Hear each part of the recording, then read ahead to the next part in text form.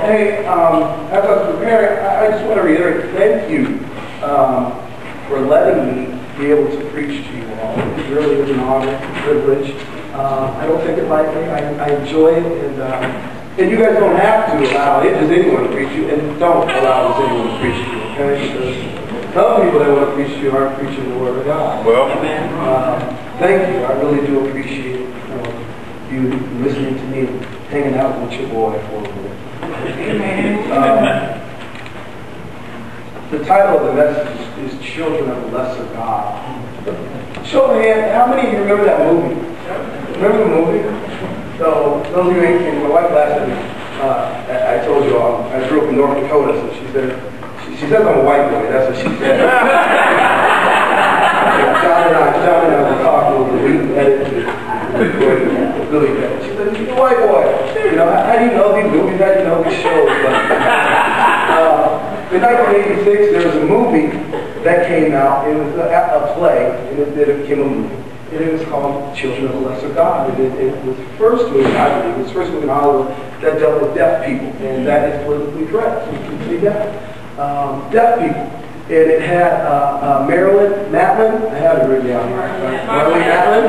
Marlee Matlin, and she is deaf. And she's a wonderful actress, and she was great.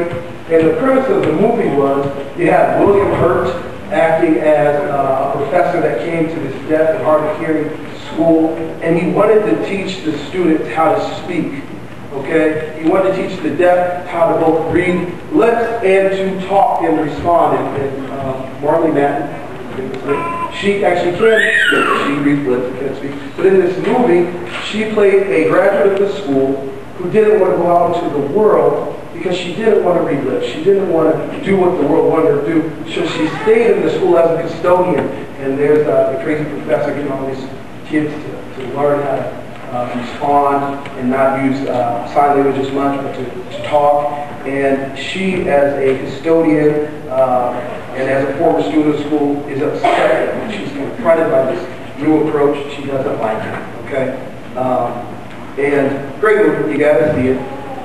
And I'll try to go back and forth and jump up in here regarding it. She won an Oscar award for it. The name was Sarah Norman. She played a girl, Sarah. And it says in my notes, a student that refused to read lips and only wanted to communicate in sign language. I want to talk today about children of a lesser God. Yeah, there are times that in my walk with Christ, I've been confronted with rough times, with trials and tribulations like anyone else. Yeah. And at times, Christ, begin to look out at people and say, well, look at him on TV. He looks like he got it all together.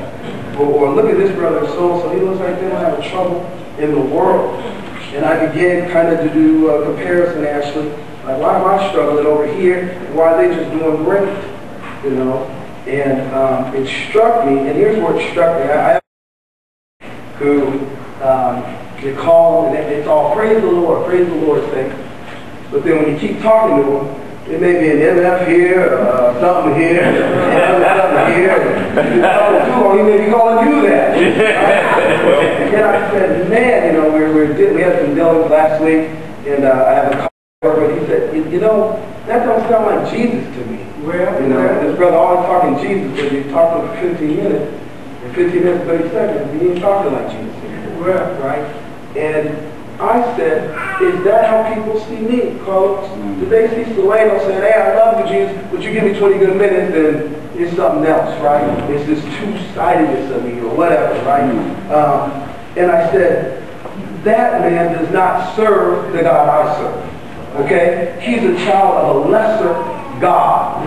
Well, to be honest, and let's be honest, there's sometimes, Lisa, I feel like I am a child of a lesser God. Not because of what my God does, capital G, right? Yeah. But because of what I do in my walk with God. Yeah. All right?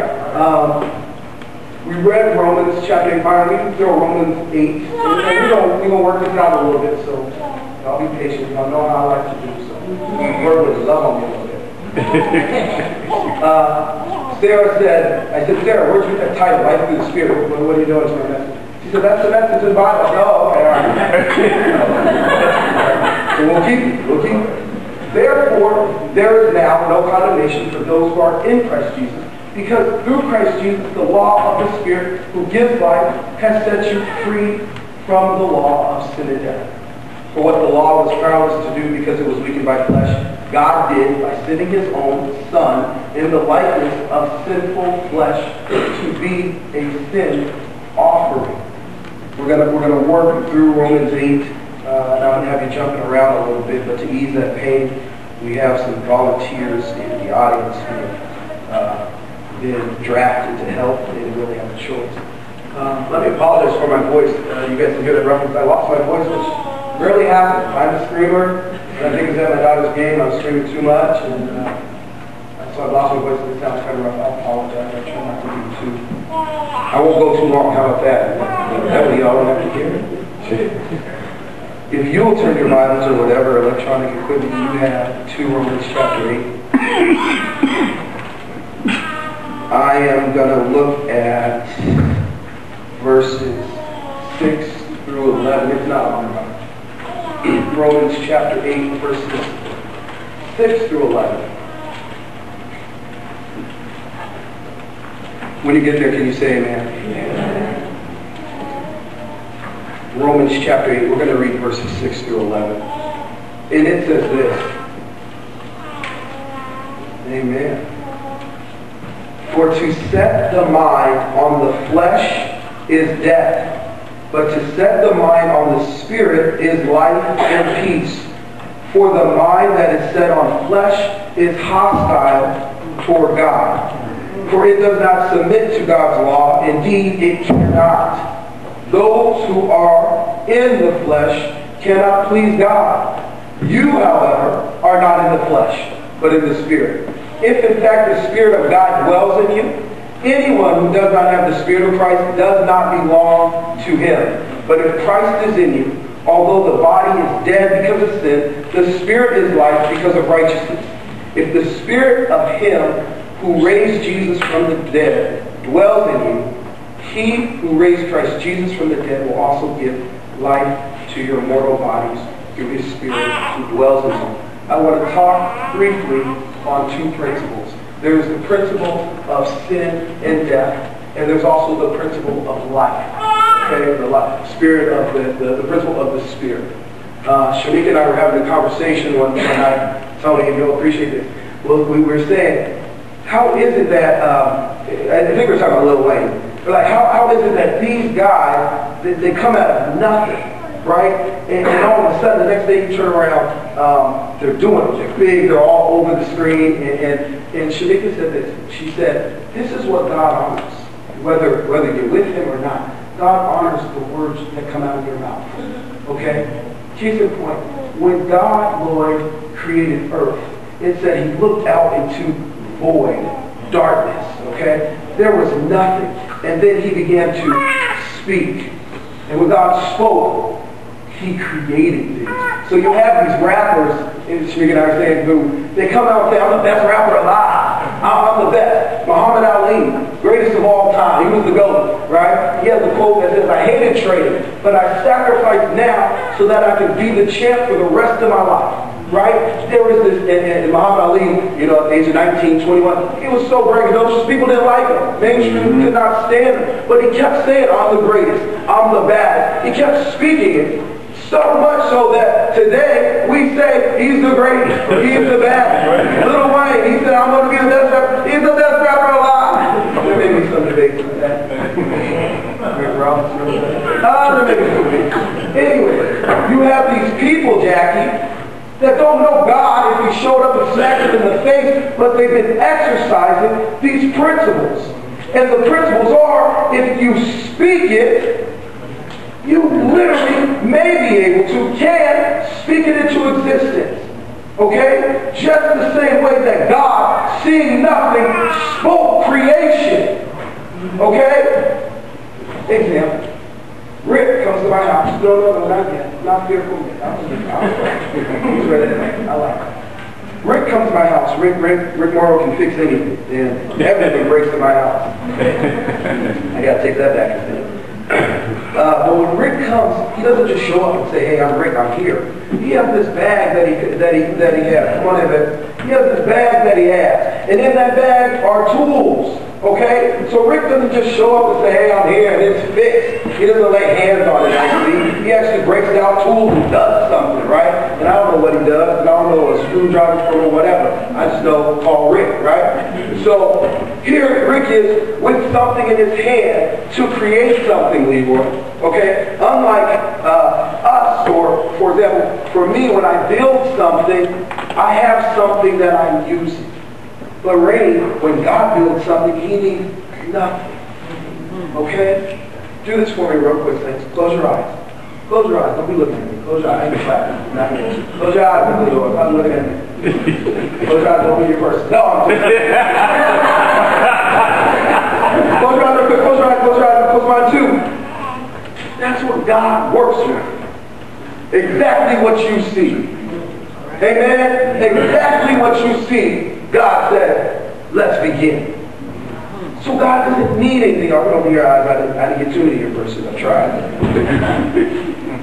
God doesn't need much to do what he needs to do. In fact, he probably prefers Tammy that we not get in his way. Amen. Right? But there's been some times in my life, Lisa, if I'm being honest, and let's be honest, there's sometimes I am a child of a lesser God. Okay? And children of lesser gods are full of things. Alright, and we're going to go through examples of what they're full of. Byron, let's take it to the first one. They are fearful. Amen? Who's that fearful for? We read. For the Spirit God gave us does not make us timid, but gives us power, love, and self-discipline.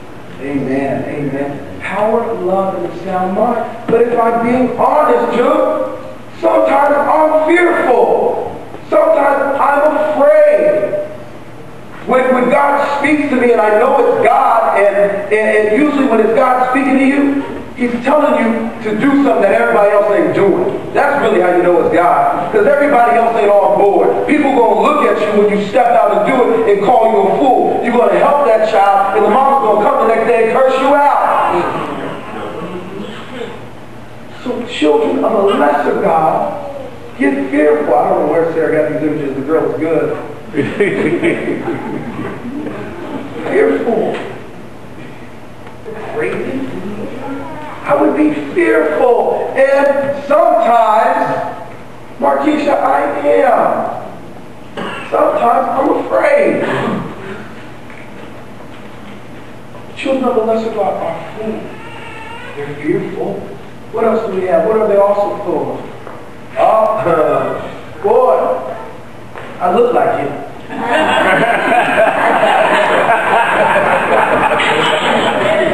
I know that look. I know that look. That was me 10 years ago. Hey, sometimes this is us. with our fancy degrees and our nice cars and come on. Our hair did. And come on. Sometimes we walk up in a place that you didn't speak to me. Oh, I don't know who you are. You want to sit by the feet. You didn't recognize how great I am. Full. Children of the lesser God are full. They are prideful. Just because someone didn't say good morning to you, you don't know what they're going through. Forgive them. Show the grace of God. They could be struggling inside. Just say, and we learned this 2 weeks ago, right? It's called the wonder factor. I don't know what it's called. The wonder factor, Bruce. And they said instead of judging someone, just say, I wonder what they're going through. Yeah. If they forget to see you in the morning, they walk in, and they didn't really give you all the respect you thought you earned, stop and say, well, I wonder what's going on in their life. Yeah. Rather than cursing them and slapping them and kicking them and spitting them and doing the wish back, I wish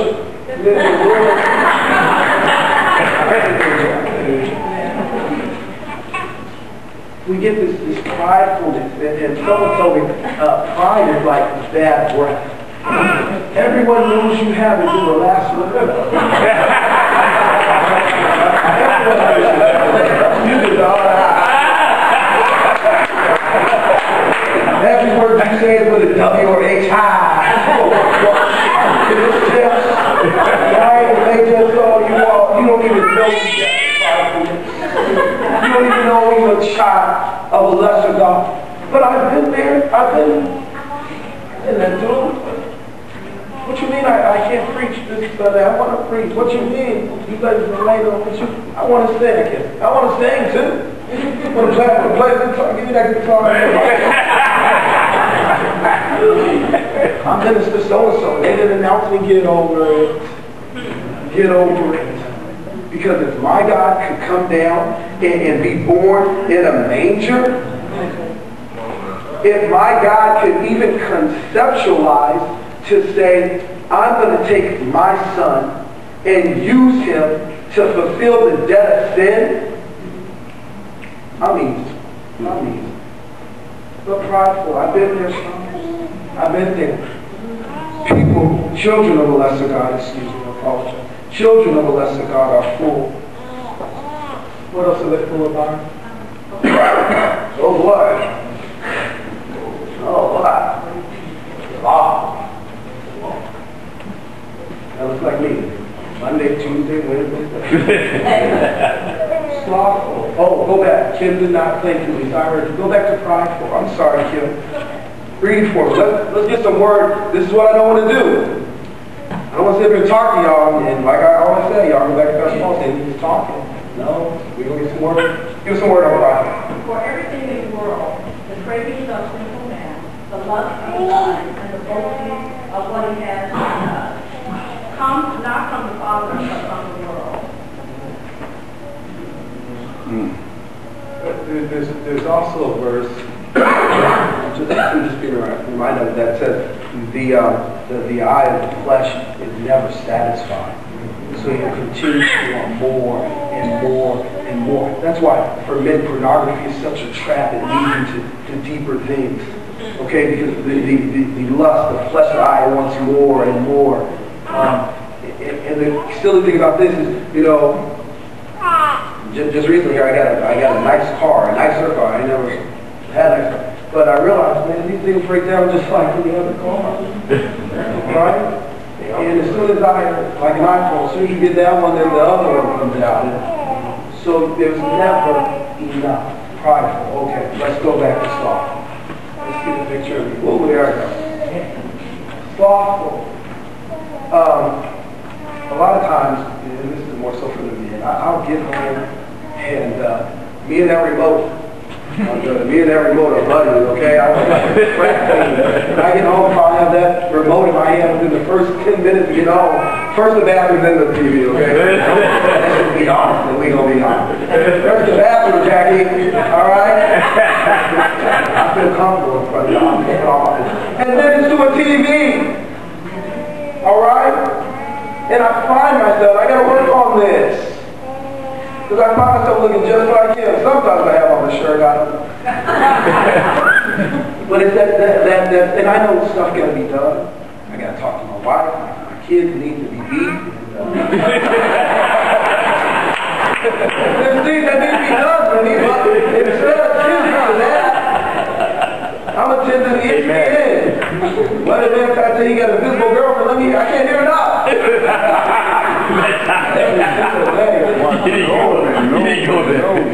But that's what I do. I try to get home and veg out. Men, we have to stay connected, okay?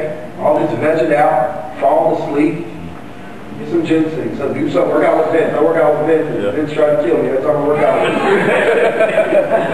Sometimes, gosh, I can't be sleeping.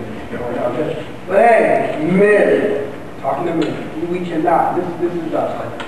All right, the women too, y'all got y'all things, I don't know what, but y'all try to hold up or run out. I'm going to the store. That's a 10-hour trip.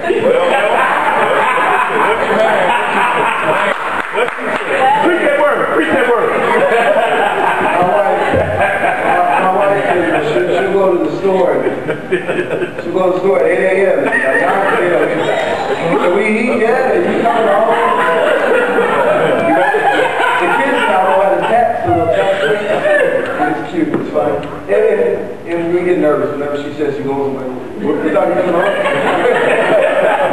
Slothfulness, okay? Children of a lesser God are slothful. They don't want to take care of responsibility. Men, we'd rather be asleep than hear what's on our wife's mind, what's on their heart. Ooh, boy.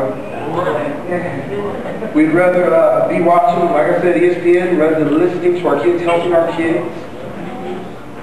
Young adults, you'd rather be texting, tweeting, Instagramming, and Facebooking, and YouTubing, and I don't know what y'all do. Who has slothful? Will you read slothful for me? The hand of the diligent shall bear rule, but the slothful shall be under tribute. The hand of the diligent will rule, while it says, the slothful shall be under tribute. The slothful will be put to forced labor. They will be enslaved. The slothful will be enslaved. Excuse me. Yesterday I went to Lionel Lakes. While in Lionel Lakes, it's a jail, a correctional facility, where Lionel Lakes brought about 20 young men who are very, very intelligent. These guys are the cream of the crop, all from various schools. One guy broke out and started speaking Mandarin one day. He blew us all away. And it's Rites of Passage program we're in. So we brought these brothers in. Come to find out, there was LC at the door greeting us. LC has worked for the Department of Corrections for 30 years. 33 years, LC, 31, something. And he was talking to us. And I was like, yeah, I know that brother. But trust me, the men that LC sees coming back and forth through those doors, I would venture to say they're not as diligent, maybe slothful. I am sometimes slothful. I really got to work on that. Y'all got to hold me accountable. Okay, I got to get with some men. You heard that, John? Steve? John, wherever he is, y'all tell me hold me accountable. That's my boy. What else are they full of? Fire.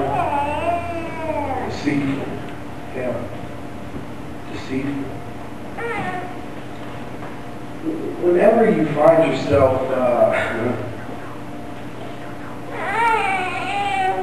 having to turn down the value on having to delete a text message you just sent, having to step outside and take a call. Don't worry, I'm going to get to where you live in a minute. Hurry up and take out the trash before anyone gets home. Brush your teeth. Maybe in the shower, I don't know. Deceitful. Children of a lesser God are deceitful. Read to me Jeremiah 17, verse 9.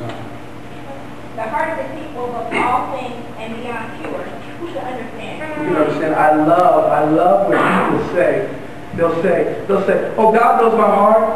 God knows my heart. And I know when they say that, they don't know nothing about the Bible. They don't know a thing about the Bible. Because this is what the Word of God says about your heart. It says that the heart is deceitful above all things, and it is beyond cure. Jesus knows my heart. He does. And that's why He's placed you in a place like this, so people with some bad breath could pull you aside and say, stop it. And not just say, stop it, but say, stop it. Tion, I hope you're texting me right now, because I haven't got it yet. Aurora, I hope you're texting me too, because I have not got it yet. And if anyone else is doing what they're doing, I have not got it yet, so make sure your messages reach me. Amen. Whoever says, God knows my heart, you're fooling yourself. God does know your heart. And He knows that children of a lesser God are this. They are deceitful. It's okay that I'm walking back forth. Is that y'all okay? All right. I thought I saw a look and I thought, oh, maybe it's my walk back. Their eyes were crossed, so I thought they'd be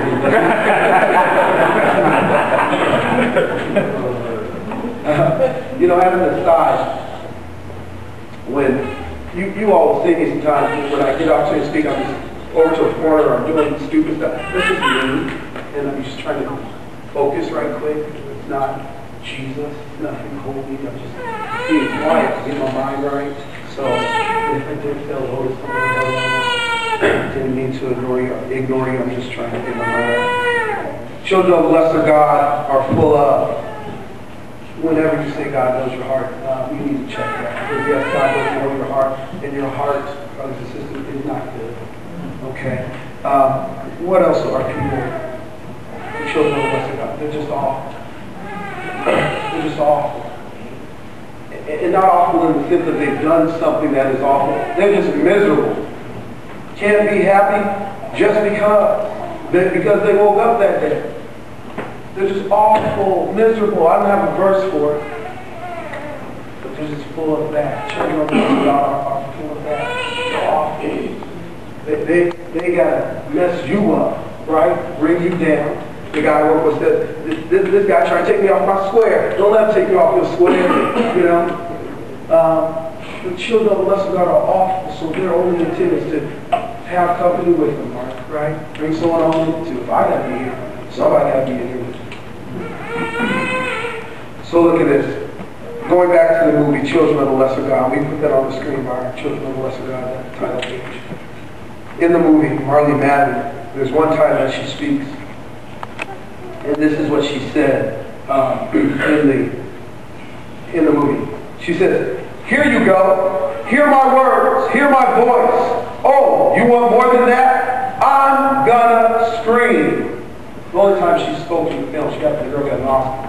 She was working with hands. Yesterday I was trying to do the hand to Shamika. She told me to stop. My wife has a degree from the University of Texas in, and I'm going to get this wrong, audiology. She applied several times to Gallaudet University. Gallaudet is the largest hearing impaired and deaf school. She, at one point, knew how to sign a little bit. And so I'm trying to sign to her last night. She's like, "Would you stop? I don't know what you're saying." I don't know where it's going with that. I tried it yesterday and it was not good.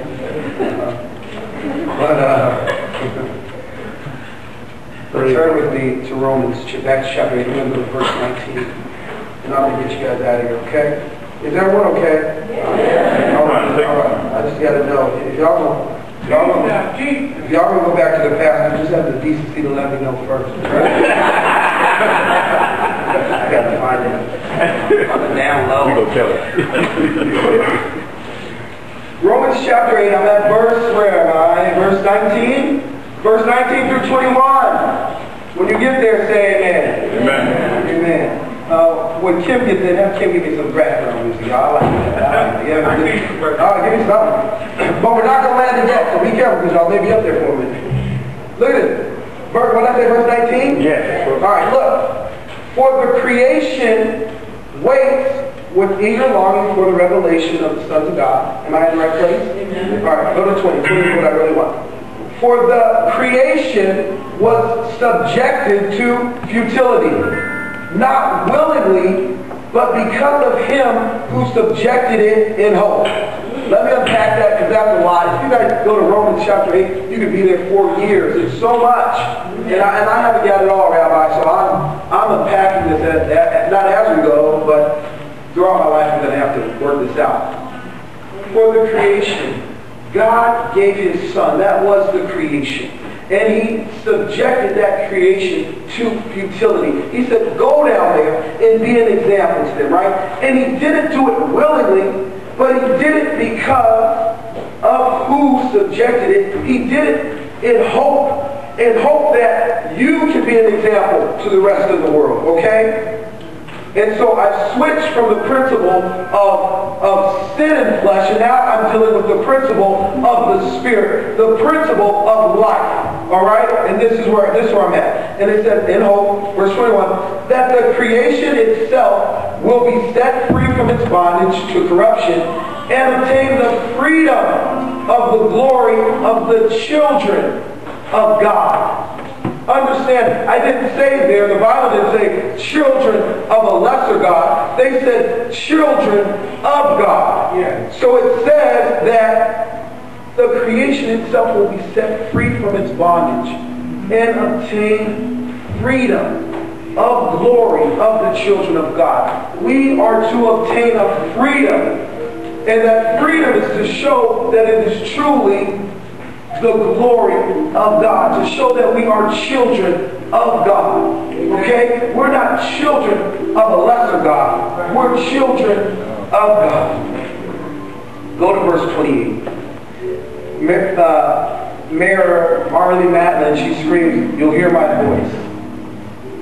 And this is what we need to scream. I believe that this is what we need to be saying. Verse 28 reads, "And when we know that for those who love God, all things work together for good. Yep. For those who are called according to his purpose. For those whom he foreknew, he also predestined to be conformed to the image of his Son, in order that he might be the firstborn among many brothers. And those whom he predestined, he also called. And those whom he called, he also justified. And those whom he justified, he also glorified." If you are a child of the God that I serve, Byron, there's going to be a mark on your life. There's going to be a certain way in which you deal with people, a certain way in how you conduct your affairs. It's not enough, beloved, just to be called. Right? The Bible says you have to be called according to his purpose. All right? I love when we sing "Come As You Are." And a lot of people who are children of a lesser God, they say, "Well, I'm just coming as I am. God's just going to do." When you get here as you are, and the closer you move to God's presence, trust me, you will not remain the same. Okay? Because God is that so powerful that when you're in his presence, you have to change. You have to conform, transform. You have to be renewed. Or otherwise you don't stay in God's presence. Someone say amen. Amen. Called according to his purpose.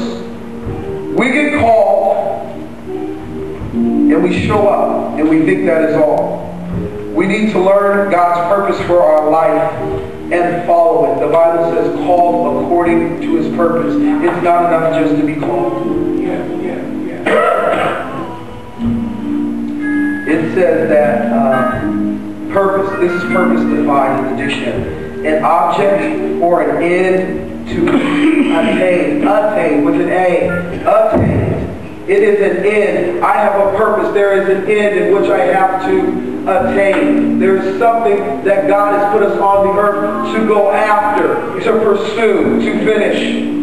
It also says that God foreknew us, foreknown. God had previous knowledge of us. So whenever you find yourself getting into fearfulness, getting into deceitfulness, you need to know that you're not a child of a lesser God. You're a child of the God. And God already knew. He had previous knowledge, okay, of the struggle that you might go through. Or the matter was settled beforehand. So when you walk in life, in the principle of the Spirit of God, you need to know that this is predestined. The matter's already settled. I'm just going through it because I have to. But in the end, it's already settled. Y'all stay with me. Don't fall on me yet. Justified. It is defined as to prove or show to be just or right. As I land this plane, choir, let me have y'all get to the stage so we can be ready and move quick. Justified, to prove or to show to be just or right. And lastly, saints, it says glorified. Glorified. Glorified, defined, says to cause to be or seem to be better than the actual condition. When John Cook, ladies and gentlemen, got into the school he is now the principal of, I told you that there were certain things going on. Certain things that were beyond his control. But with his diligence, with his prayer, he has instituted a culture. The man with the presence of God has been able to change a culture. Last week he appeared on the news. All of the test ratings, the truancy ratings. Truancy ratings.